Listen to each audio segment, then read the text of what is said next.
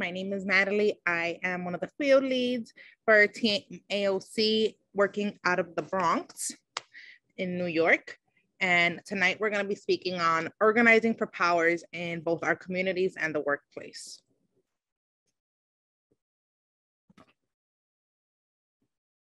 So this is our agenda for tonight. It is a packed agenda. So it is split up into two parts. Part one, we're going to be speaking on organizing and the importance of activism. Part two, we're going to define power. 3, we're going to speak on the elements of organizing, breaking into the roles of organizing, and what does victory really look like. Part 2, we're going to be putting everything that we learned in part 1 into action and deciphering the process of organizing for action, what that looks like, and then finally speaking on winning and our victories. So we're gonna start off with a video from Dolores Huerta speaking on the importance of activism. I'm Dolores Huerta, and I am 87 years old, and I have been an activist since I was 25. That's 62 years, and I'm still going strong.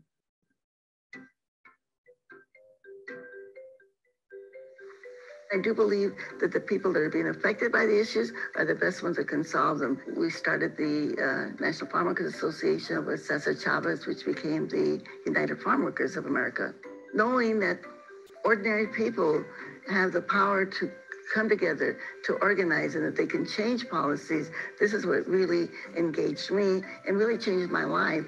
And eventually I left being a school teacher to become an organizer. The pivotal moment in my life came when I met this great man named Fred Roth Sr. And I went to a meeting where he showed us pictures of people who had organized themselves.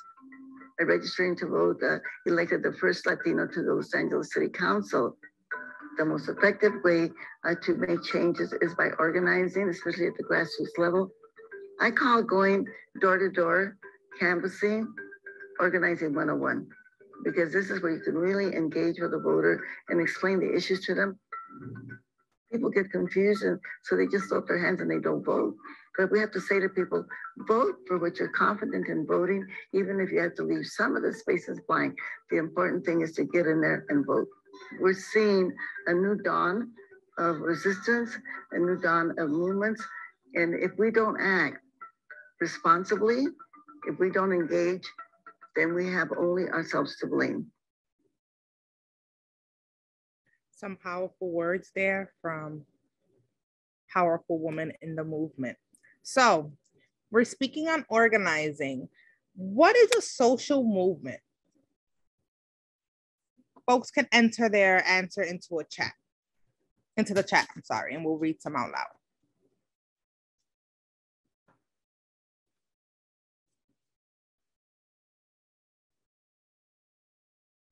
So Jeremy's mentioning, of course, the Black Lives Matter movement. What are some other examples of a social movement? And what are they fundamentally trying to do?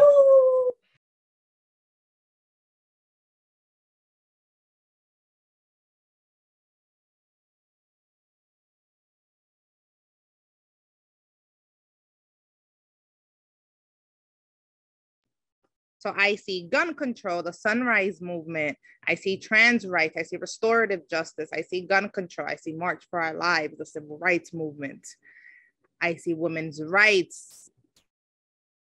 Martin gave a great definition of a social movement as a collection of ideas formed by a consensus and a motivation to change the status quo. Elisha mentioned that a social movement is people coming together to call for change. So these are all great answers.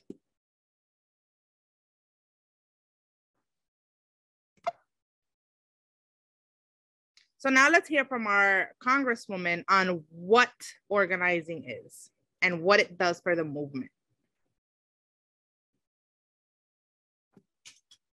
Now we have worked and the movement has pushed. The movement is why I was elected to Congress. The movement is why Jamal and Corey and Mondaire are here today. You all, the movement is why Ilhan is here. The movement is why Rashida is here. The movement is why Ed Markey was protected this year. It was the movement. Because as we've been saying since day one, they've got money, but we've got people. We've got people. At the end of the day, dollar bills don't vote, although they try to. We vote. People vote. Young people vote. And it's about time, long past time, that we recognize and understand that we owe our seats, we owe our political power because of young people, because of the movement for Black lives, because of women, because of the working class across this country. And it's a class issue, it's a race issue, it's a gender issue. That's why this work is so important. And because of the movement and the power that the movement has built, over 1 million calls were made in Texas alone. Over 1 million calls. We had calls made for, Jamal, you know how many calls were made for you in your race? Yes. How many? Sunrise overall. Yeah. 1.2 million overall, 865,000 by Sunrise. There you go. The movement made 1 million calls for Jamal Bowman. So don't tell us about what young people can and can't do. So we're going to speak on now what is organizing. So organizing is the main tool that is used by the social movements to make change. A definition to consider when you're thinking of organizing is bringing the talents, resources, and skills of people in the community together to increase their collective power and to transform themselves and their community and workplaces for social change. Organizing is different than mobilizing and development or service work. It actually involves building relationships and consolidating perspectives, thoughts, and ideas into an organizational structure. And we're gonna see the little fishy the graphic whenever we speak on organizing, because it is the mentality that leads organizing.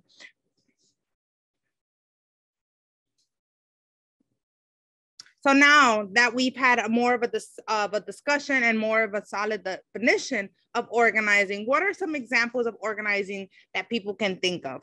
And please throw some in the chat. So we have a rally for abortion rights. We have unionization for Amazon and Starbucks, educating and empowering the communities by providing them tools. We have marches and protests. We have brake light clinics. We have phone banking. We have phone banking again. We have phone calls. Folks really love phone banking. We have text banking. We have protesting. We have door to door. These are all examples of organizing. So these are 3 important things that we need to think about when we're organizing. We need to think about power, privilege, and oppression. Power is the ability that someone or something has to act. Power is not inherently good or bad, but it is how you use it and towards what end that defines it. Then you speak on privilege. Privilege is a special right, advantage, or an immunity granted or available only to a particular group or person. We hear a lot on white privilege, gender privilege. These are examples of privileges. Then you speak on oppression, and it is the state of being subjected to unjust treatment or control. Let's talk a little bit more on power.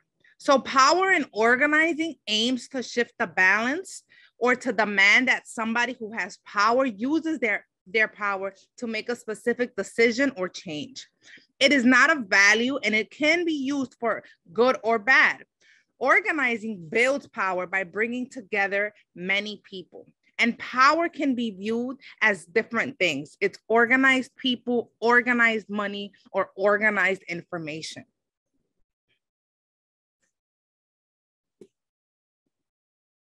What kind of power do we, the people, have?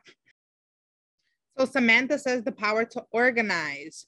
Iva mentions the power to say no and stand against what we see as abuse. Aleem, the group 5 spoke on the power we, the people, have. Our voices, written or verbal. We have the power to vote, says Alburn. We use our voices to gather together and post on socials. Thomas mentions the limits and challenge of organizing due to COVID. Alex mentions the power of our voices.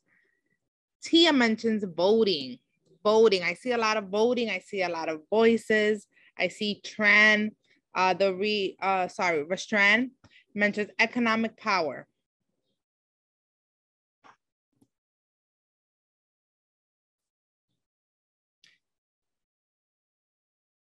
Cole mentions the power that we have as teachers to combat the Don't Say Gay law.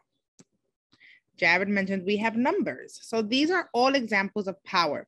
But something that's really important that we want to make sure that we're also always speaking of is worker power. So worker power is the power that workers have.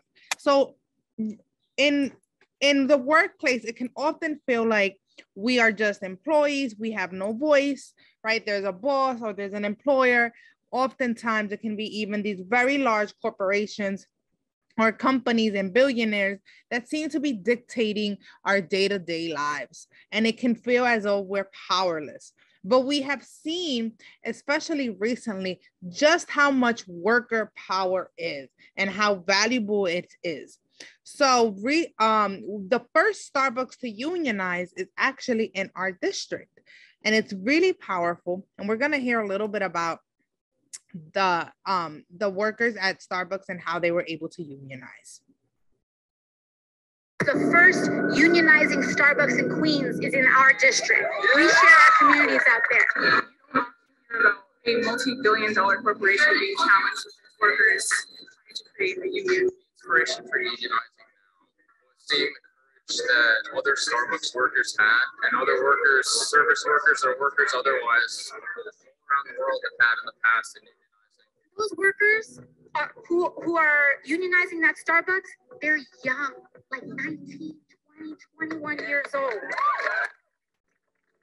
Because they saw the example that was set for us. They know that we stand on the shoulders of all these folks who have done this work last year and the year before and the year before that. Right now, what we have going on is actually kind of bigger than just us. It's hard for people to challenge it seems very, very scary, and oftentimes it's really, really hard for like one person just to be like, do this, and it only takes like one or two people to really start a movement going. At the end of the day, it's not a single person or it's not a single store.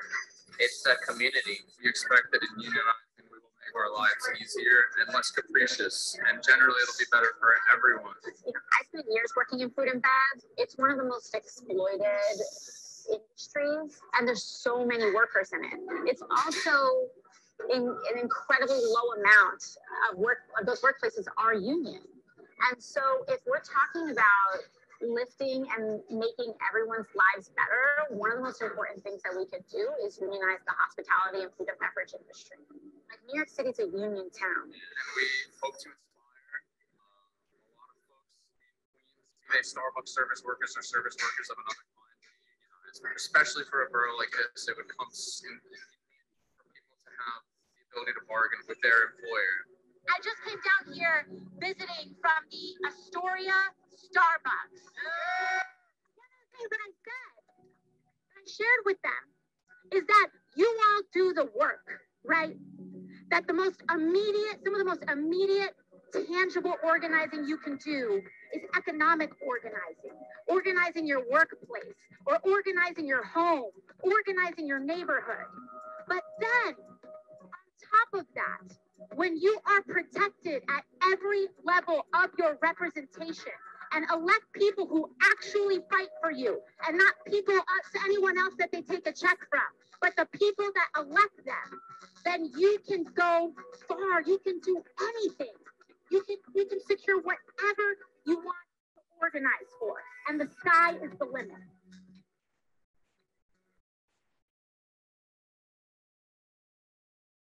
So there we have an awesome example of worker power. But what does this all mean? Organizing collectively with a unified and anti-oppressive message is one of the tools that we have into achieving justice and fighting for a more just world. But there are elements in organizing that we also need to discuss in order to understand how we can move forward. And these are strategies, tactics, and wins. So a strategy is a careful plan or method for working toward your vision, and it's usually over a sustained period of time. The skill of making or carrying out a plan by using your tactics to achieve your goal. So an example of a strategy would be that Amazon workers attract their colleagues one by one and include in discussions not only about Amazon, but also about civil rights, environmental justice, and working conditions. So this is the strategy that they used.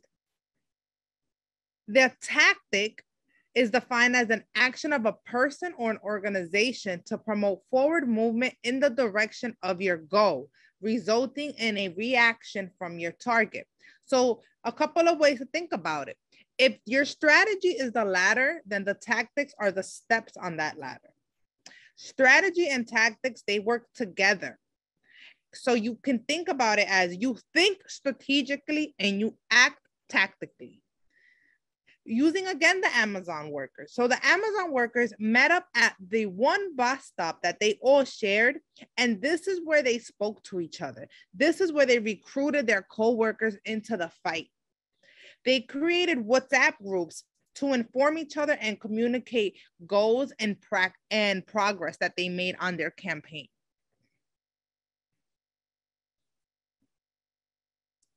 Your wins. You define your wins in many different ways. The obvious way to define it is by getting your issue resolved. But it's also important in your campaign success, even if the specific policy hasn't been won yet, that you've built your base, you've built your community, and you got further than you have before. So you're gonna be sure to celebrate all of your wins, even in times that you haven't gotten exactly what you wanted. So an example that you can use for this would be the Fight for 15. So there was a Fight for 15 and a union. We won the $15 minimum wage in New York. However, we still are fighting to have fast food workers unionized. So although we did not get everything we wanted, it's important that we do celebrate the wins that we did achieve.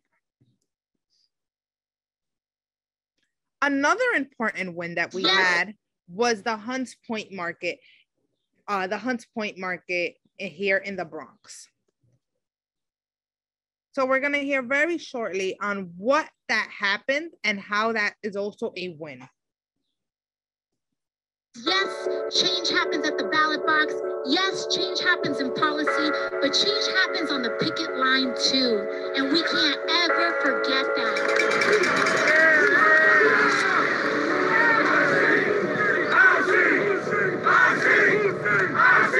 60% of our city's produce comes through right here, Hunts Point Market. Just in New York City alone, we feed 18 million people. Restaurants, bars, nursing homes, supermarkets, your table. We have to work at night in the extreme elements sometimes. The rain, the heat, the cold, the freeze. We're here. We make sure that that stuff gets to your table in the morning. That's what we do. They risk their lives every day to make sure that families all over New York can put food on their table. And so now I think it's time that we help these guys put food on the table for their families too. We're asking for a $1 raise because we've been here from the beginning of the pandemic. And when we approached the owners, they told us that we should be lucky to have a job. The owners don't care. They don't provide you with anything, no sanitation, no hand sanitizers, nothing. We got to bring our own. The market's never closed, and we don't miss work. We love what we do. We love to take care of the city. We love to feed the people of the city.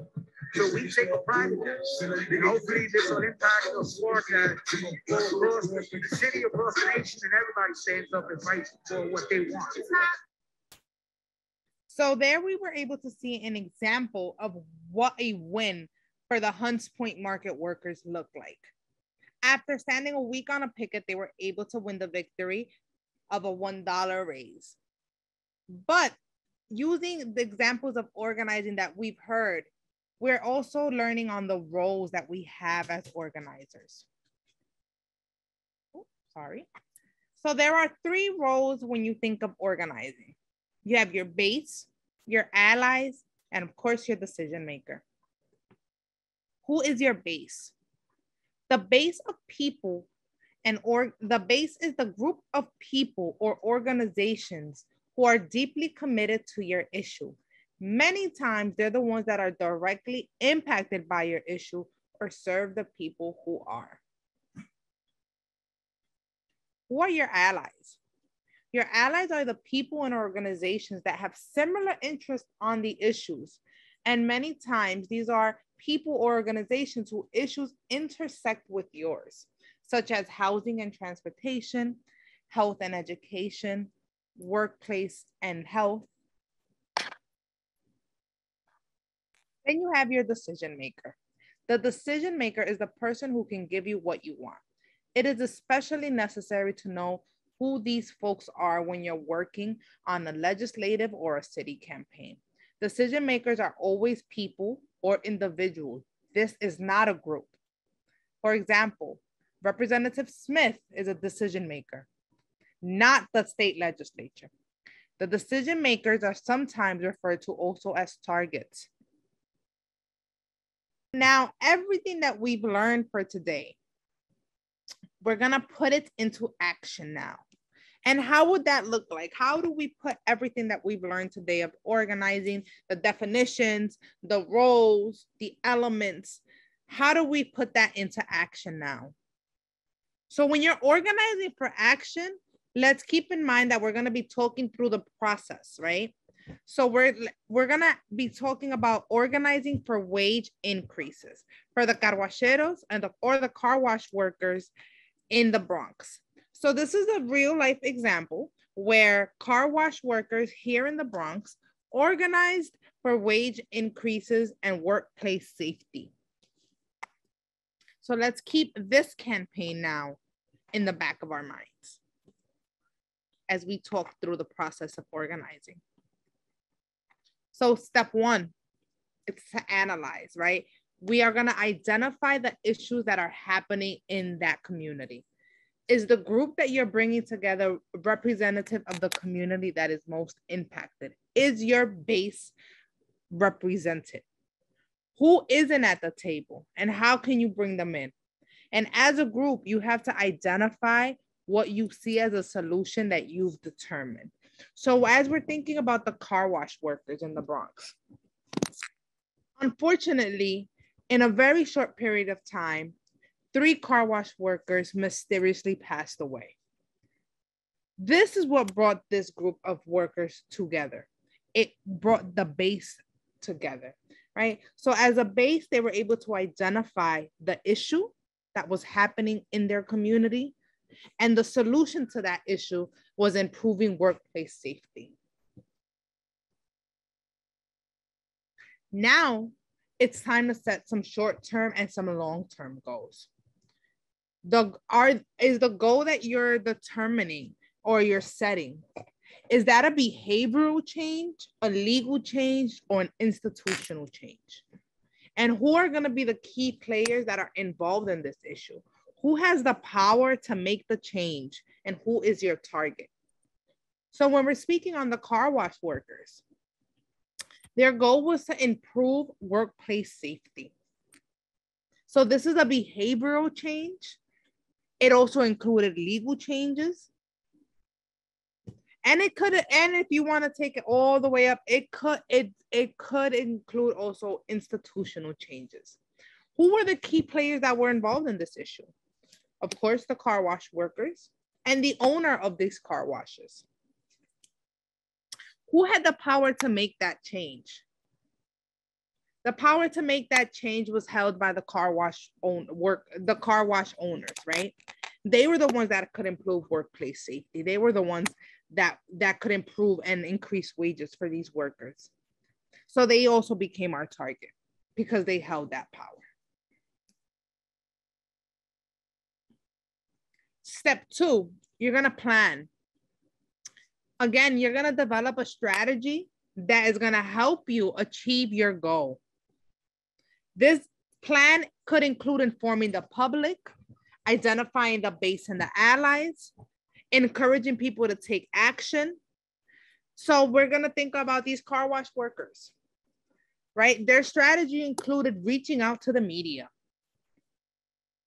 reaching out to social media, reaching out to the press, reaching out to their community where that car wash was located and letting folks know what was happening there, right? They encouraged people to either stop going to that car wash or to put pressure on their boss, right? To hold their boss accountable.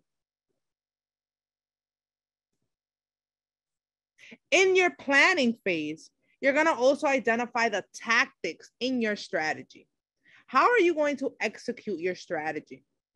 What are the steps that are going to be involved in you meeting the goals of your strategy?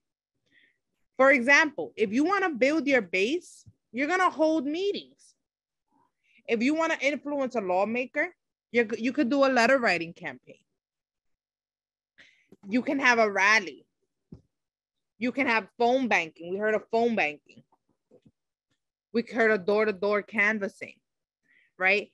But it's also going to be important that to identify the roles in these strategies. So who's going to be doing the door knocking?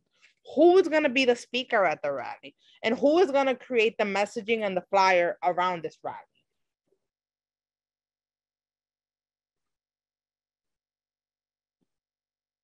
And finally, step 3, your action.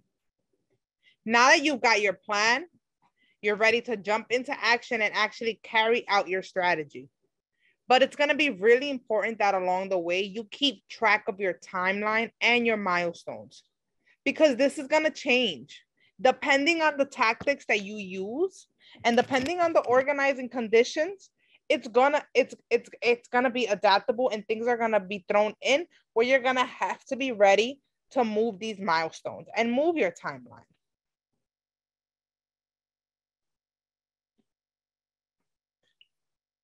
And finally, after all your action is done, and after you get home from your rally or your door knocking day or your petitioning rally, you're gonna reflect. Reflection is super important, right? And you need to do this as a group so that you can talk through your action, right? What did this action achieve? Did we build our base? Did we build our community? Did we win? Did we develop an effective strategy? Are we closer to achieving our vision? What did we learn? What was successful? And what is something that we can do better with time?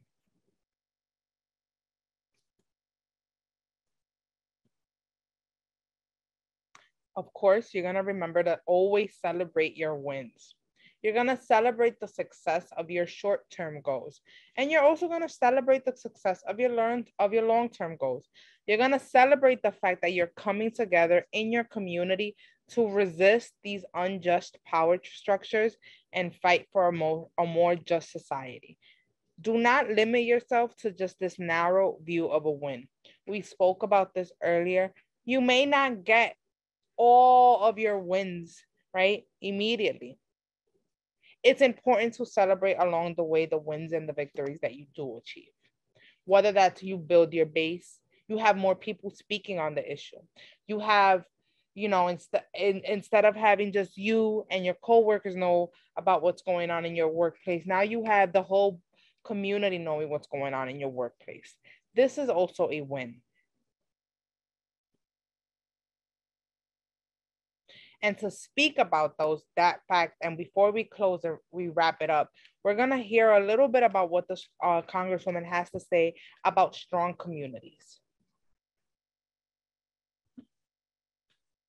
We need to fight for change at every single level, local, city, state, and federal.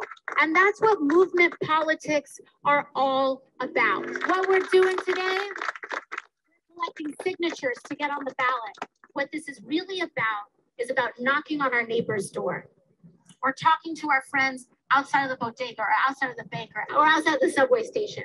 And the reason why that's important is that strong communities talk to each other.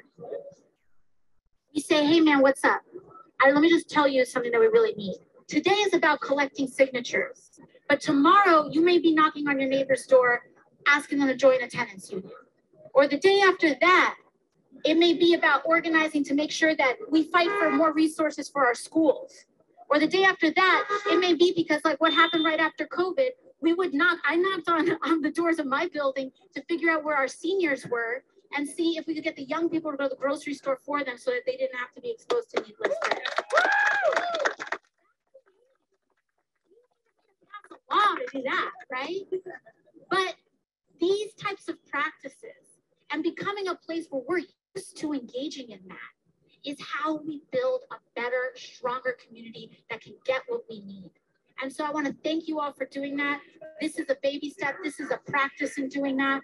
But, you know, think of this as just one of many steps necessary to really improve all of our lives. So I thank you all so, so very much. And let's get to it. So we want folks to take what you learned and discuss it here and apply it to your workplace and your community. So we have a workers pledge, and this is the link that I will, that I will share through, and let folks see. Go to the link. This is what it looks like.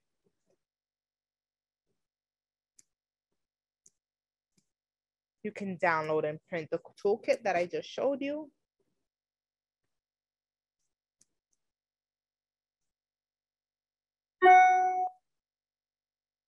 And this is something that you can do immediately. So all those issues that were brought up in the chat, this is how we can combat them. And of course, join Team AOC. You can sign up for events. We are holding deep canvassing trainings. We are holding summer sessions 3 and 4, and we are holding remote phone banks where we are speaking on these issues, and we're having conversations with folks on how we can help combat them in our communities.